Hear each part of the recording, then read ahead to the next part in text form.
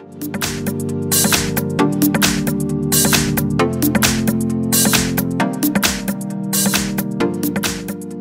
I have SONY Xperia XZ3 and let me show you how to change wallpaper on the following device. So at the very beginning, let's start by using your home screen, then find and select the apps icon, find and choose settings, choose appearance and select here wallpaper. So as you can see, you can choose wallpaper from album, from live wallpapers, from photos or from Xperia Home. In my case, let me choose from album.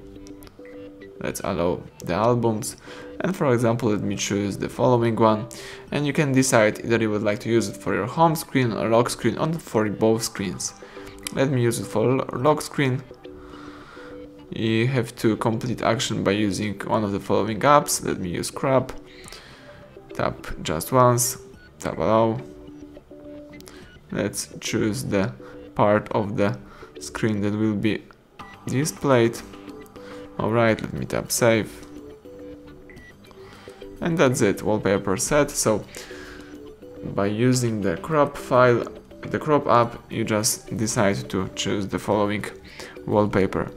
So everything went well, thank you for watching, please subscribe our channel, leave thumbs up under the video.